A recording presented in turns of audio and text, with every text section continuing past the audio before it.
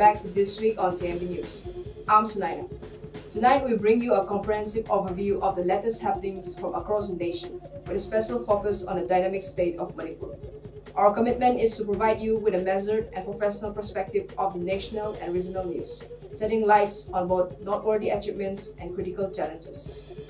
And I'm Mochoyia. In this edition, we aim to deliver a balanced and insightful analysis of the unfolding developments.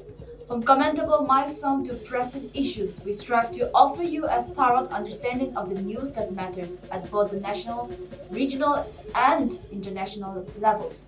Thank you for joining us for this informed and detailed coverage.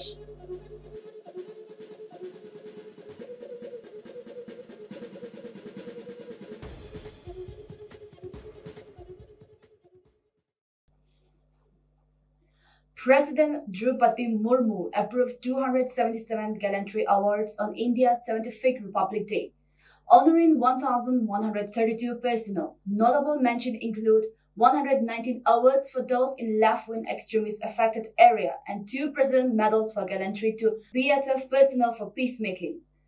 Jammu and Kashmir Police led with 72 awardees. Recent restructuring consolidated 16 medals into 4 categories. ACP Lalit Mohant and ACP Hardik Bhushan from Delhi Police Special Cell received the prestigious President's Medal for their role in dismantling major terrorist models.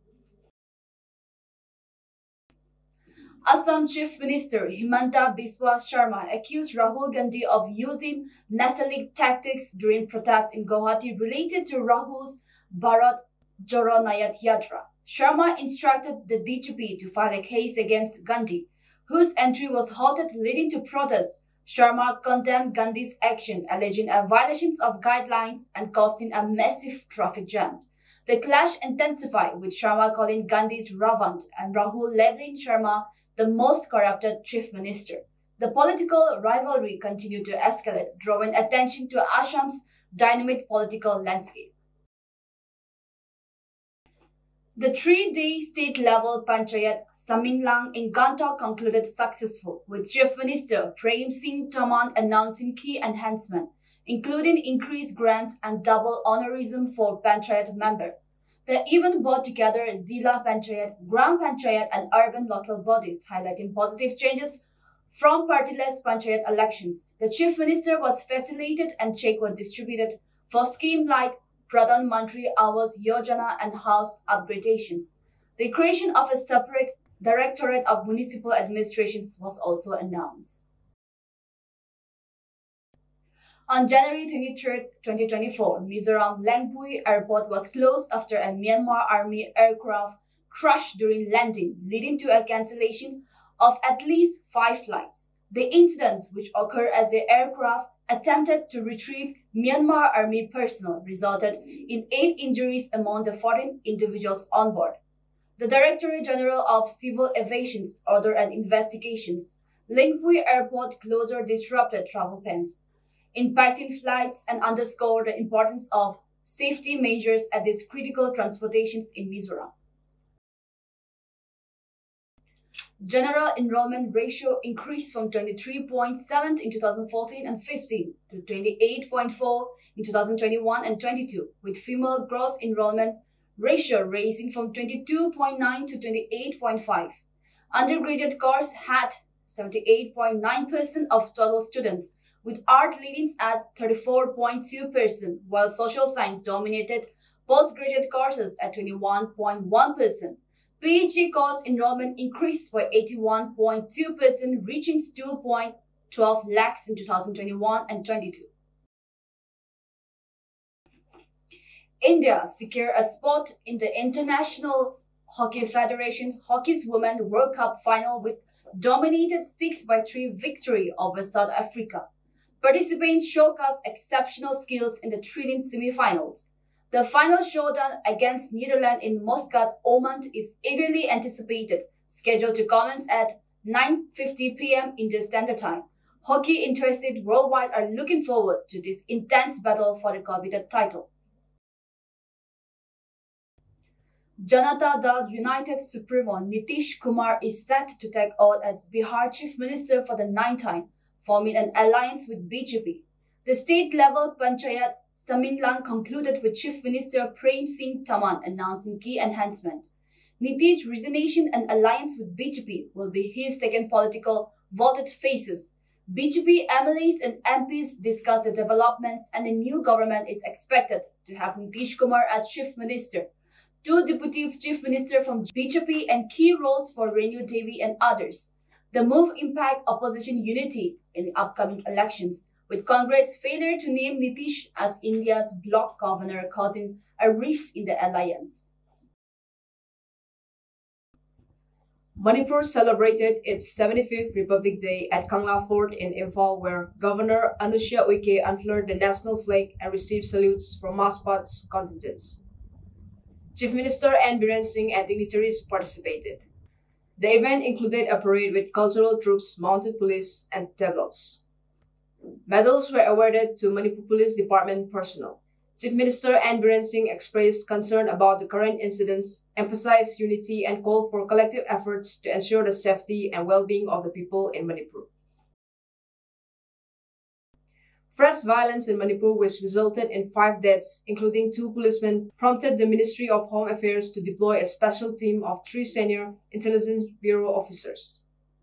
The move came amid tensions in Moray and dissatisfaction among Valley District MLAs. A resolution by 35 out of 39 MLAs in the Valley threatened appropriate action if demands, including the suspension of operation agreement and disarmament, were not met by central government. The MLAs expressed concern over alleged armed attacks and called accountability of the Assam Rifles, with the resolution seen as act of rebellion by the state. Arambai Tengol held a crucial meeting with Valley District MLAs and MPs inside Kangla Fort amid heavy security deployment. The meeting resolved that 37 MLAs and 2 MPs from the Meitei community would convey people's concern to the center and press for demands, including abrogating the Sioux agreement with Kuki militants.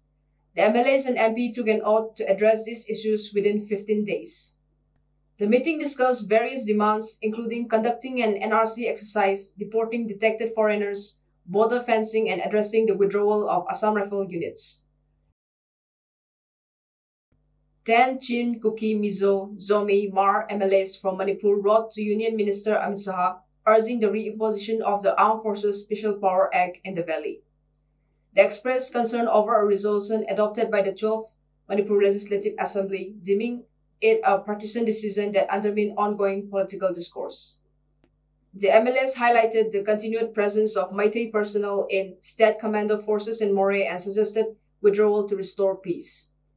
They also called for the reintroduction of AFASPA in the Manipur Valley, granting full power to the Assam Rifles and the Indian Army to recover looted arms from the state police and IRB. Renowned potter Machihan Sasa from Dungbi, Longpi village in Manipur's Ukhrul district was the sole recipient of the Padma Shri Award for 2024.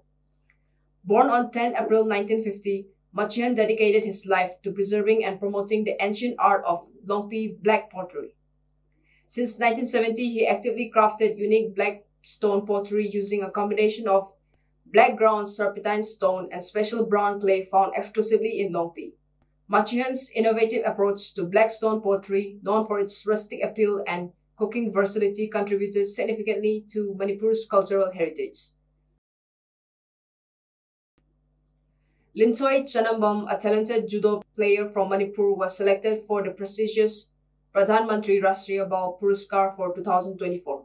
Lintoy made history by winning a gold medal at World Cadet Judo Championship in Sarajevo in August 2022, becoming the first Indian to claim a medal in a tournament across all age groups. The awards ceremony was scheduled for January 2022, where President Draupadi Murmu presented the awards, and the Prime Minister Narendra Modi interacted with the awardees on January 23. Lintoy was among the 19 outstanding children selected nationwide for the award in the sports category. Manipur University's Vice-Chancellor Professor N. Lokendra Singh revealed the result of the pilot project on documentation and rehabilitation of internally displaced people in Manipur.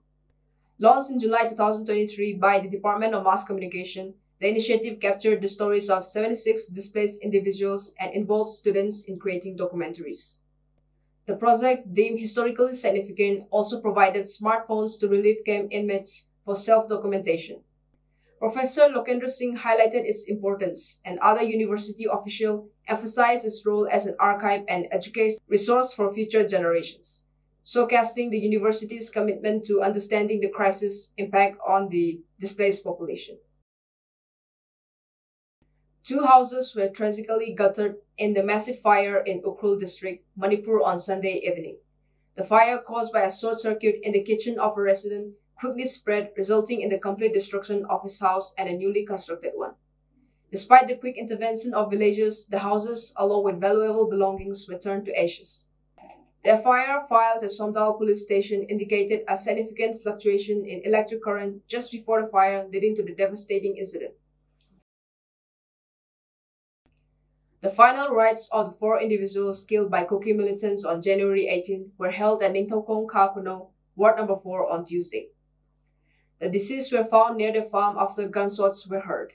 After post-mortem at Rim's mortuary, the buried attracted thousands of mourners, with Youth Affairs and Sport Minister Konthouzam Govindas present. Chief Minister N. Biren Singh had visited the families earlier, pledging to apprehend the perpetrators according to the law. Thank you for tuning in tonight to This Week on TMB News. Stay informed and we'll be back with more insights into the nation's stories. Have a great evening.